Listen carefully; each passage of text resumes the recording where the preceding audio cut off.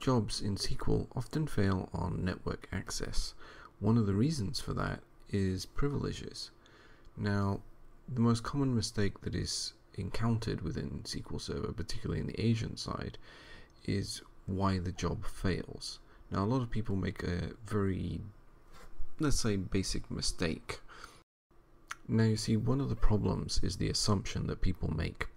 Now, the first assumption here is because I'm using a domain admin account, I must have access to the network share. But what they're forgetting is the network share isn't being accessed by them. It's being accessed by the SQL server. And therefore, you have to ask the question, does the SQL server have access?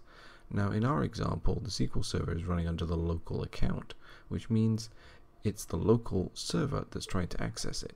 Now let's look at how we resolve that by changing the permissions on the share.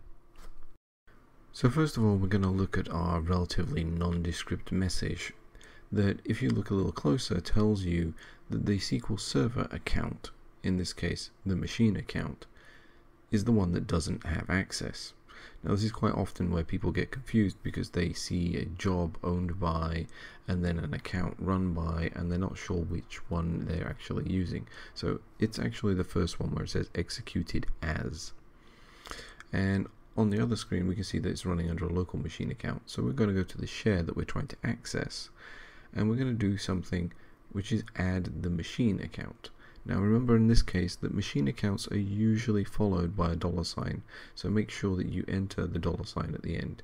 You don't have to, it will try to work it out by itself, but not always 100%, so it's best to do it. And now we're going to quickly rerun the job to check that the permissions have taken effect.